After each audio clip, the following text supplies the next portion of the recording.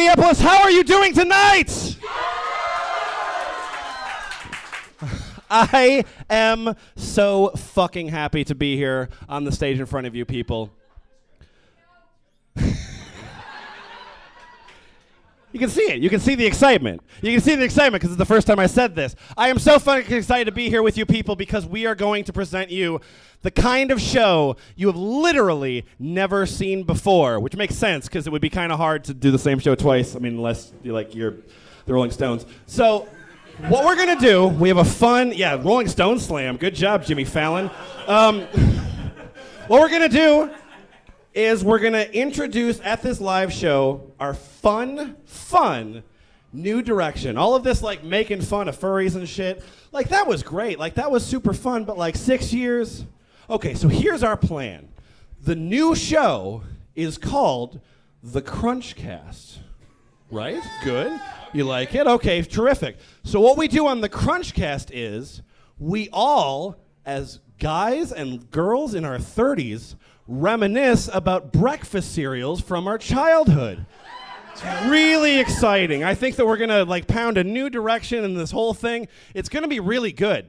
So our first episode is about the Quisp, and I just want to sample some. Oh my God!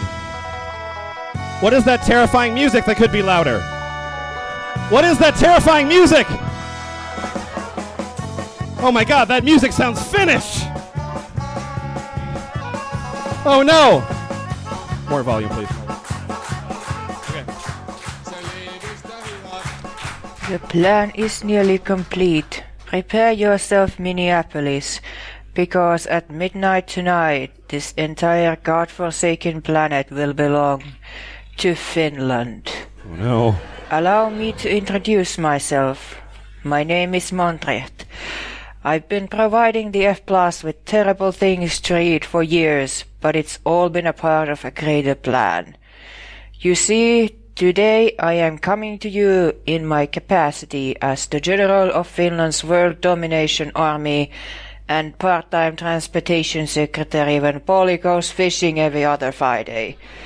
But for once, I don't want to talk about fishing. I want to talk about you all becoming my slaves. All of this time, I have been testing your brains and finding out what will break you. And I must say, I've been surprised. I mean, clown sex, monkey worms, dick bugs.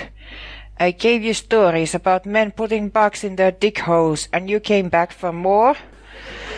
But we plotted, we waited, and we found out about cuddle parties. And now we have everything we need. And so it all ends here, Minneapolis. You will participate in your own destruction. Explain the premise. No, don't try to escape. The doors are locked. The doors are not locked. Okay, I'm hearing that the doors aren't locked, but how hard would it be to lock the doors? Listen, just because the doors aren't locked doesn't mean you can escape, because we built an electric fence around it. There is no fence! We didn't fill the fence. Okay, please do not escape.